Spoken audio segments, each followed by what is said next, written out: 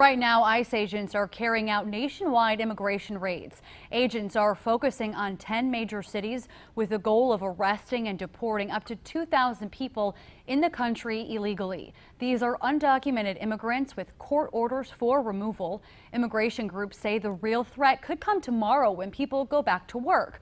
While some officials are demanding ICE leave families alone, others are saying they've had their day in court.